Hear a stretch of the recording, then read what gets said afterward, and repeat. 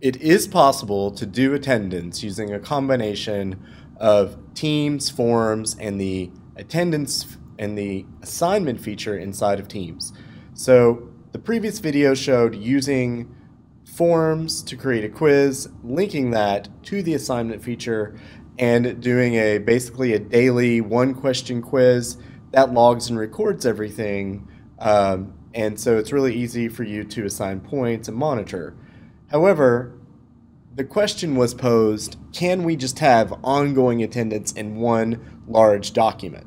So you lose the auto calculation and use the scoring, but you only have to have a single attendance form and you only have to make it once. So there's a lot of upsides to that in terms of saving time. The answer is yes. You can have just one form that is used every day, and you only have to post it once. Let me show you how that works. First, you need to go to Forms, and inside of Forms, you need to make a new form. Now, I've already done that. It's a form. It is not a quiz. It's a form. Okay? And then I've added, I'm here, yes, and what is today's date?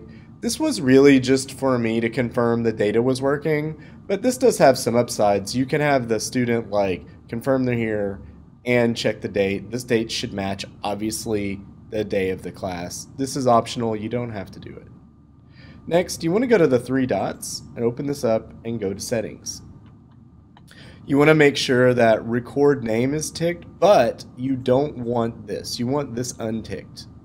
Accept Responses. None of this should be ticked. I think this is a good idea. Send email to recipient, receipt to recipient or respondents, and get email notifications. This might be annoying if you have a lot of students, so if you don't want to be annoyed, turn that off. Then you want to go to Share, and only people in my organization, yes, that's what you want, and copy. Now, I am back in my team. This is my classroom. You want to go in here and you want to go to the plus sign and hit Website.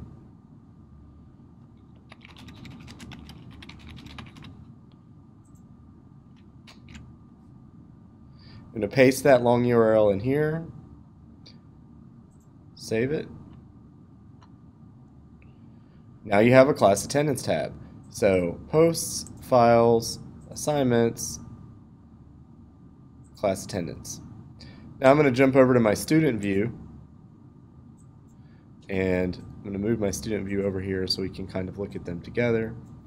As you can see, my student view, and I'm going to make sure it's updated, so I'm going to leave and come back. Yep, class attendance, and there's the attendance form. If the student is not authenticated or hasn't signed into their email in a while, they may have to sign in, but the sign-in screen is here. So yes, I'm here. Today's date, let's just put, I'm going to put the 25th just because it'll be easy to see in the sample. Submit. And every day when they come in, they get a new form. And if you have a student that just keeps submitting all the forms on the same day, it's really easy for you to see that and deal with it. All right. Now to see all the data, you've got to go back into Forms. So it's not in your team, it's in Forms. And it's here under Responses. So you can see I have these 4 responses.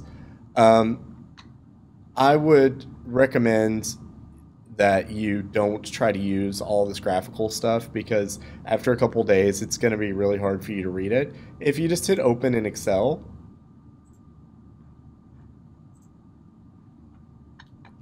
you'll see. So the dates should match, like the 12th should match the 12th. This one obviously doesn't, so you know they weren't paying attention or they're just messing around.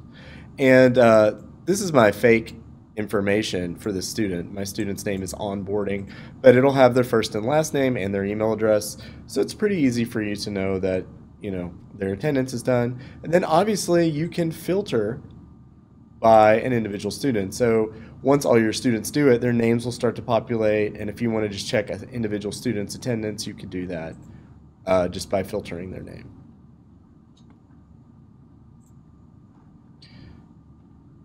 So I hope that was helpful, and this is just another way to do attendance in Microsoft Teams.